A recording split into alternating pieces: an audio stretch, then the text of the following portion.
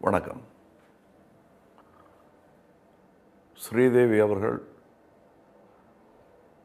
ஒரு அற்புதமான நடிகை, உச்ச நட்சத்திரம். இவையெல்லாம் விபத்துக்கள் அல்ல, முயன்று முயன்று படிப்படியாக அந்த குழந்தை நடந்து வந்த பாதை. கிட்டத்தட்ட குழந்தையாகவே எனக்கு அவங்களுக்கு தெரியும். என் கூட நடிக்க வரும்போது அவங்க பெண், அதாவது இதில் கவிஞர் ரொம்ப அழகாக எழுதியிருப்பார், கன்னிமையில் எனக்கு கண்டேன் உனை நானேன்னு. அந்த மாதிரி அவங்க ஒரு 15-16 வயசில் நான் சந்தித்தேன் அவங்கள.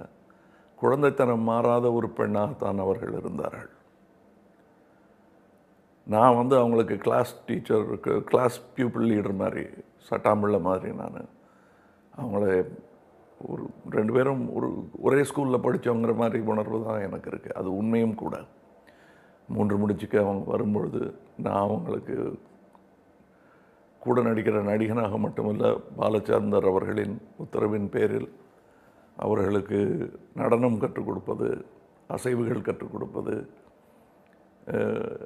அந்த மாதிரி சின்ன சின்ன விஷயங்கள், ஒரு கிளாஸில் மூத்த பையங்கிற மாதிரி அவங்க கூட என் பழக்கம் தொடங்கியது.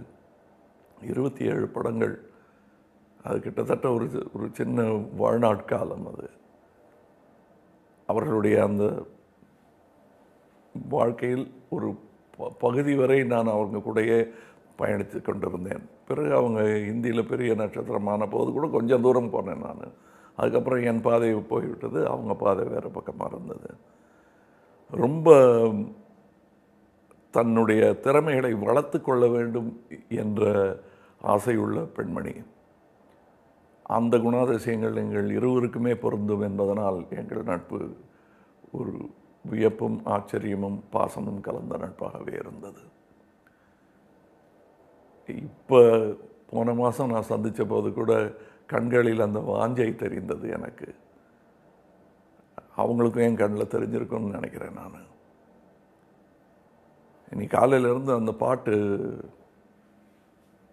மனசில் ஓடிக்கிட்டே இருக்கு எனக்கு.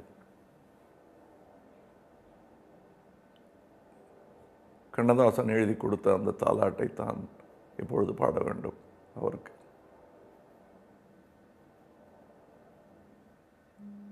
நல்ல கலைஞரை இழந்து விட்டோம்.